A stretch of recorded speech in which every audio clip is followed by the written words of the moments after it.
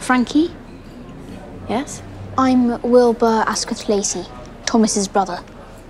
I didn't know Thomas had a brother. I just came to give you a message from Thomas. He's a bit tied up, so he can't make it to lunch. And, he's not really looking for a relationship right now.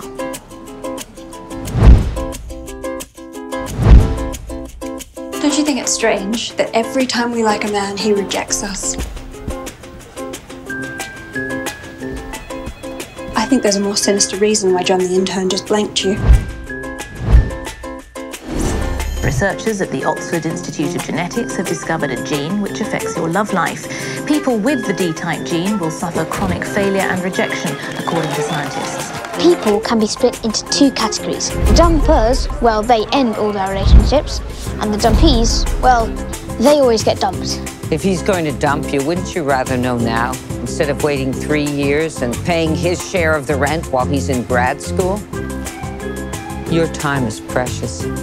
That's why at Epigenica, we offer the first and only 100% accurate type D test. I want you to do this test with me. Oh, I don't know about that. Red Cross? Oh, no. The dumpy gene, we have the dumpy gene.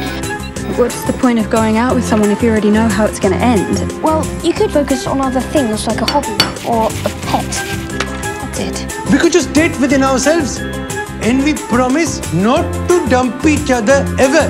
But if we go out with one of them, that means we'll be stuck with it. And how would two journalists get rid of this gene? Crawl.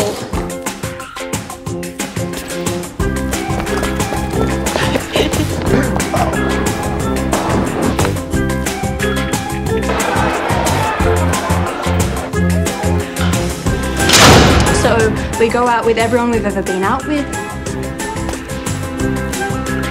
and then we dump them. Frankie, you were absolutely amazing. You were absolutely amazing, Alan.